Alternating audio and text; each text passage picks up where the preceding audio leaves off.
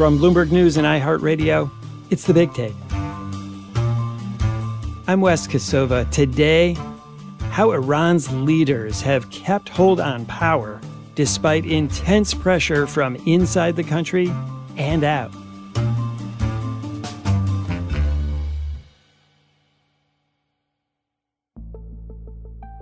Punitive U.S. and European sanctions intended in part to persuade Iran to stop its program to develop a nuclear weapon have crippled the country's economy. And now inside Iran, we see these dramatic scenes of citizens, especially young people, risking their lives to protest the government in the streets by the thousands. Widespread demonstrations erupted in September over the death in police custody of Mahsa Amini. She was a 22-year-old woman, and she was arrested by so-called morality police for allegedly disobeying Iran's strict dress code for women. The protesters demanded, among other things, an end to religious laws that require women to cover their heads and that deny them some basic rights. The unrest has since broadened into a widespread rebuke of the government and its leaders. Some protests have called for the dismantling of the Islamic nature of the state. The government has responded with force. Thousands of protesters have been arrested, and some have been put to death. And yet, even with international economic pressure and rising internal discontent, there are few signs that the government is weakening. Bloomberg senior international affairs correspondent Marc Champion joins me from London to explain what to make of the turmoil happening now in Iran and how long an unpopular regime can remain in power. Mark, there's been so much happening inside Iran, divisions within Iranian society, the government, and especially the supreme leader, Ali Khamenei, trying to keep control of unrest by students, especially young women who are really pushing up against these very strict laws. Can you give us a sense of what's happening now in the wake of all of these protests, arrests, and prosecutions where people are being put to death? I started going to Iran about 20 years ago. It's different from all the iterations of upset before. You know, you can say that it has reached a tipping point.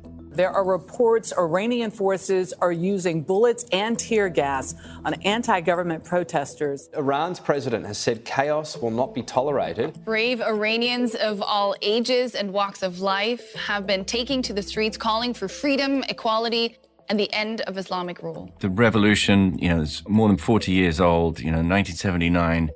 It's a spent force now. The people who are leading the country, they're in their 80s. For them, the revolution was enormously exciting and they were completely committed. And they still recall it in those terms, but the vast majority of the population was born long after. And they don't have nothing connecting them to the revolution, really. And they've come to really hate the regime. There was some sort of cohabitation going on, which was kind of mechanized by these very managed elections. But they were offered acceptable, moderate to conservative candidates that they could vote for, who offered some sort of improvement from very hardline views on things like, wearing hijab and so on. And that's gone. With the last election, all choice was removed. The turnout was absolutely minimal. So all pretense at having some sort of connection with the population is just gone. And I think that really is a tipping point. Now, it's a completely separate question as to whether that means that the regime's days are numbered. And that is, much, much less clear that that's the case. I've spoken to a few different sort of diplomats and officials about this, and sort of just asking them, so what would it take for there to be a collapse of the regime? And a general view seems to be, and I think it's probably right, that a big mistake made by the security forces, where in one instance they kill large numbers of people. So a big mistake that simply the lid just kind of comes off. And they seem to have avoided doing that. And the protests have subsided. They've kind of gone more online, more into sort of daily life, which again is very dangerous for the regime because it just says that their idea of how Iran should be is just completely separate from how people want to live their lives. but it's safer in terms of the regime's immediate survival. And the other possibility is, it's a dangerous moment for the regime when the supreme leader passes away. He's an older man and, he won't live forever. There is no obvious candidate who would be acceptable for the vast majority of the population. And a lot of the legitimacy of the revolution and the regime is embedded in the supreme leader. So it's a dangerous moment for them when that happens and how they handle it. If they can handle that, if they can avoid the big mistakes, this could go on for some time, and it's just a tragic reality. This has been true for quite some time, this disconnect, and we've seen over the years the strict enforcement ebb and flow, where it would be relaxed for a while and then suddenly crack down. What made the government become so forceful in its enforcement of these rules? I think really the best answer is hubris, that they had finally got rid of President Rouhani and his team. They were those kind of conservative moderates that had been elected some time before, and they had kept the lid on some of the proclivities of the real hardliners. With them swept away, you then have, a new president, Raisi, who is, a true hardliner. Over the years, he's played this game in order to keep people on board and give them a little bit of what they want. But now he's swung back to the hardline side. He did with Ahmadinejad before Rouhani, and now he's swung back again. We see a lot of young people who are risking a lot by going out into the streets to protest. But is that true also of the vast majority of the population? You describe most people as having little connection to the old revolution and that spirit. And yet most of the population doesn't seem to be rising up, even if they're sympathetic to the cause.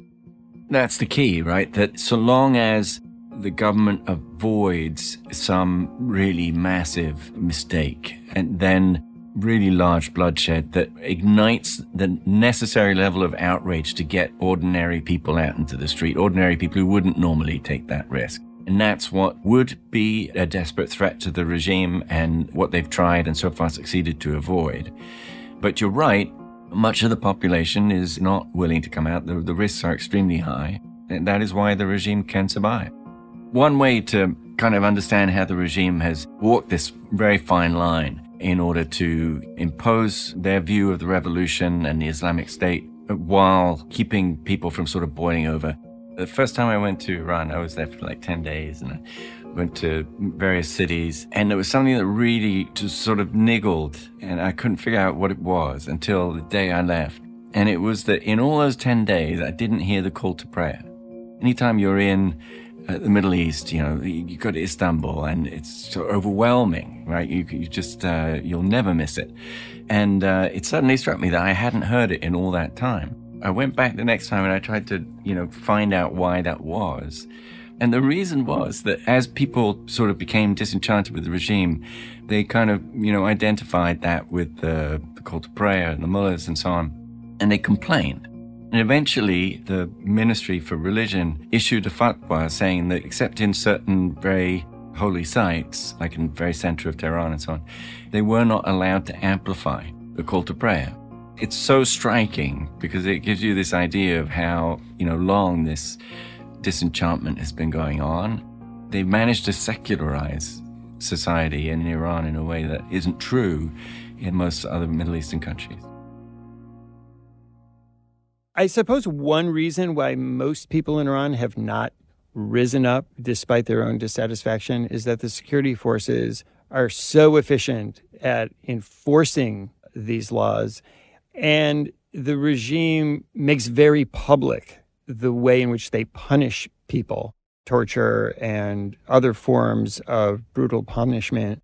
What role does that play in both the ability of the regime to hang on despite discontent and the unwillingness of people to rise up despite discontent? It plays a huge role. It becomes, at a certain point, very, very dangerous to go out and protest. You're likely to be imprisoned. And at the same time, you can't really see how you're going to achieve your goal. So it becomes quite quickly dispiriting. We should really remember that these kinds of regimes, they tend to be able to survive long, long after they've lost popularity and legitimacy. And they can do so for as long as the security forces around them are willing to use violence to suppress. When you say one circumstance under which the government might fall would be that they make a mistake on a scale so large that many more people rise up. Is that a case of them being able to overwhelm the security forces? Exactly what does it look like to overthrow that government? Well, at a certain point, the security forces just aren't enough because the crowds are just so large. Each country has its, that limit will be in a different place. But, we haven't seen that reached in Iran yet. Another pressure on the government that is being felt by the people are the international sanctions against Iran, which has isolated the country even more than it was before and has really squeezed its economy. Do you think that those sanctions are having an effect, or has it just hardened people against the West despite not liking their own government? They have an effect in the sense that they make the country much poorer, and therefore the government has less money, etc. But the government will follow, it will prioritize what it feels necessary. And for this regime, the top priority is going to be the security forces, their foreign policy, and all those things will come before what normal Western politicians might prioritize in terms of healthcare or whatever. They will retain the money to carry on. Weirdly, the isolation of the economy has forced more and more of the economy into the hands of the IRGC. The Iranian Revolutionary Guard Corps has more control over the economy now than it did before the sanctions. The sanctions work in the sense that damage the economy, but they don't necessarily work in terms of disempowering the regime. You won't find the sanctions popular, so people don't say bring it on. But you are seeing a lot of unrest. And some of that unrest, not in these particular protests, but previous ones, they were clearly about the economy. And they were held in smaller towns and cities, poorer people, quite different from these or the ones in 2009. You have seen a lot of unrest. Now, whether you can say that's because of the sanctions, it's almost impossible to draw that line. Nobody's protesting against the government because they have followed policies that induce sanctions. That's not what happens. What happens is they go out when they're unhappy. If the sanctions create an environment in which they're unhappy, then you could argue that they've contributed. But it's extremely difficult to draw lines. Marc, please stay with me. We'll continue our conversation after the break.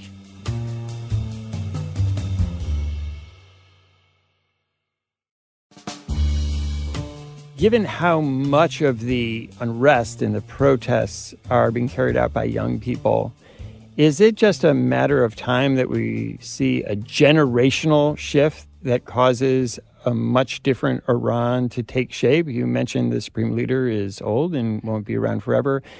What happens next? I think the answer, is yes, but how much time? So I remember, again, that first trip to Iran in 2003-04, going to visit one of the embassies and getting a briefing there where they were making exactly this argument. The regime its days are numbered because the demography is just all against them. And they weren't wrong that the demography was working against the regime. It's just that 20 years later, they're still there. And it's difficult to say when it becomes untenable and when the regime can't continue. True, the 80-year-olds who conducted the revolution, they'll be gone pretty soon. But the 60 to 70-year-olds who grew up in the Iran-Iraq War during the revolution and so on, they still have a connection. It's not black and white. The question is how long, and it's not really very easy to answer that. Marc Champion, thanks for talking with me. Thank you. Let's take a closer look now at Iran from a national and international security perspective. Ali Vaez is here with me in Washington. He's the Iran project director for the International Crisis Group, a think tank that tracks global conflicts. Ali, for many years, the U.S. has tried every form of pressure to get Iran to change, really to change the government in Iran, and nothing has worked.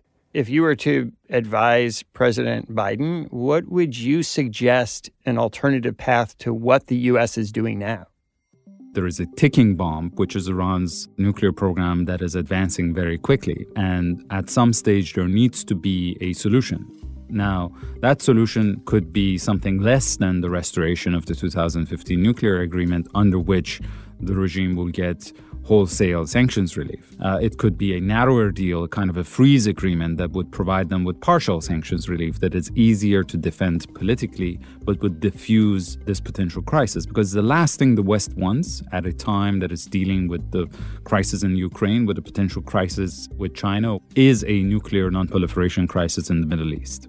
I think the West in general and the United States in particular would have to come to a point psychologically to call this regime an evil empire and yet do deals with them that would limit the greatest threats that they pose to Western interests and security. By that, I mean replicating the experience that the United States had with the Soviet Union. It was possible for the United States to stand up against human rights violations in the Soviet Union, to try to contain the Soviet Union's problematic foreign policy and role in proxy conflicts around the world, but at the same time sign on to arms control agreements. This is the point that the West should eventually get to with Iran as well. Understanding that political change in Iran comes not because of what the West will do, but because of what the Iranian people would want and will do. As we saw in the recent experience, the political leadership in Iran is still cohesive, still has the will to fight and remain in power.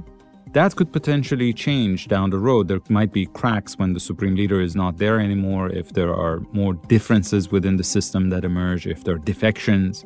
And at that point, the Iranian people might have a better chance of achieving a more open society.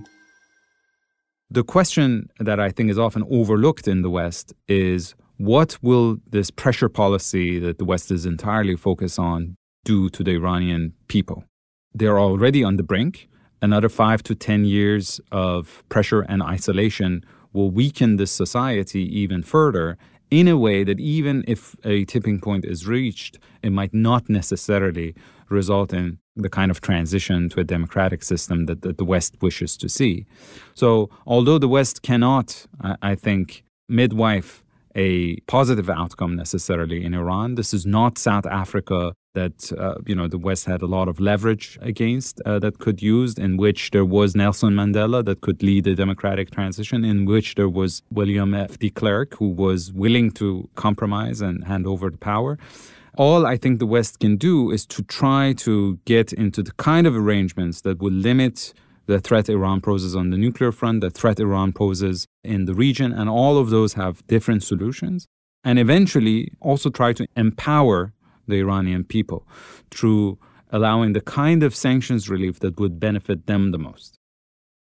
Just to use your analogy between the United States and the Soviet Union, one of the differences is that at the time the Soviet Union was a major nuclear power, as of course was the U.S., and so that was the basis of the relationship.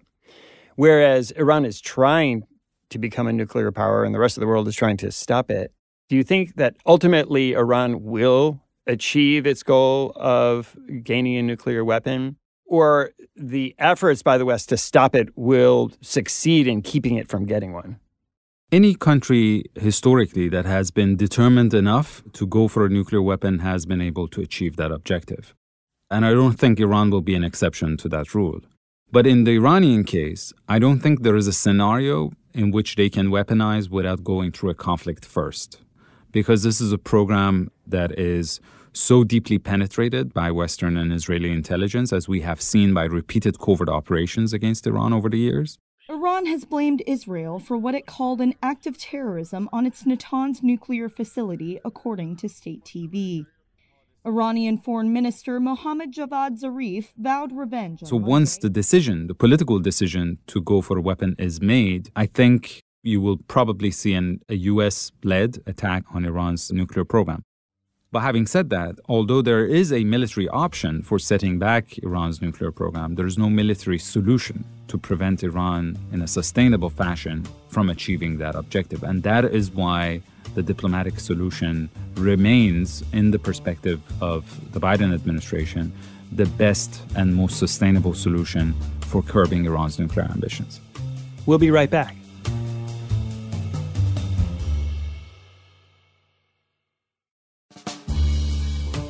Do you think that the risk of a military confrontation rather than diplomatic, economic confrontation, as we've seen, between the West and Iran is high?